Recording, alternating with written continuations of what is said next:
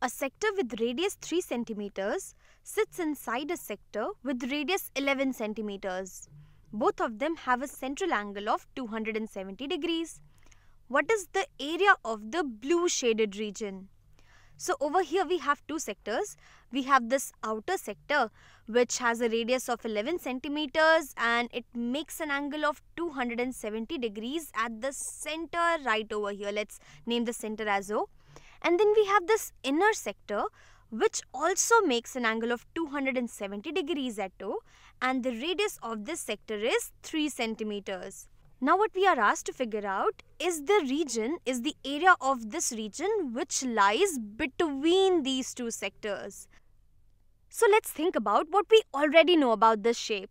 So we have this blue sector with its center at O, and then we have another sector, this yellow sector with the same center. If I bring that out, so this is my yellow sector. Now, if I remove the yellow sector from the blue sector, I'd be left with my blue shaded region, and that's what we need to figure out.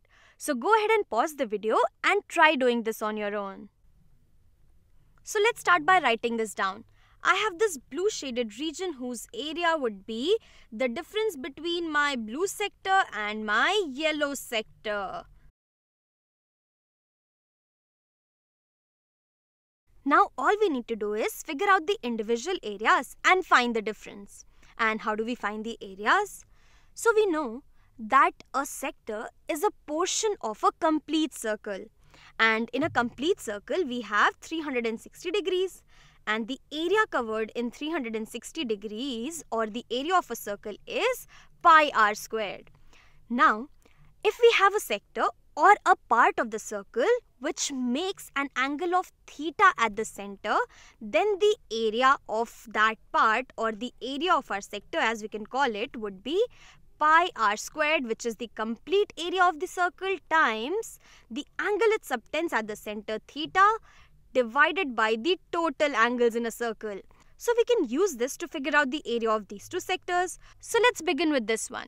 The radius is 11 centimeters for this sector, so its area would be pi r squared. Here r is 11, so 11 squared times the angle it makes it at the center, which is 270 degrees.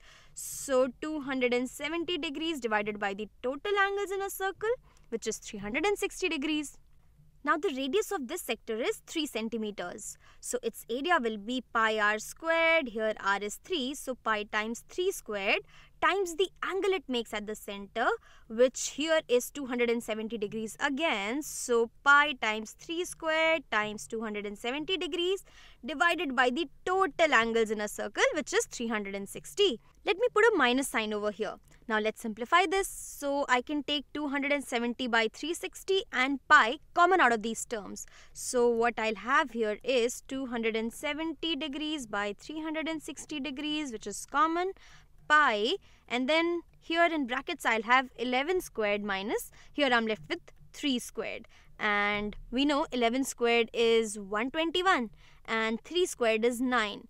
So let's simplify this. Here I can divide the numerator and denominator by 10, and then here 27 and 36 both are divisible by 9. So 9 times 3 is 27, 9 times 4 is 36, and 121 minus 9 would be 120 minus 8, which is 112. So this is equal to 3 by 4 pi, here I have a pi, times 112.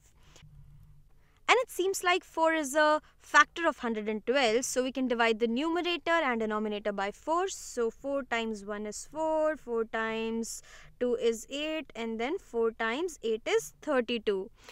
So 3 times 28, lot of calculations, huh? So 3 times 30 would be 90, and then 3 times 2 would be 6. So 90 minus 6 would be 84. So we'll have here 84 pi. And since the units are given to us in centimeters, so the area would be 84 pi centimeters square. So let me just mark it out for you. This is the area of our blue shaded region.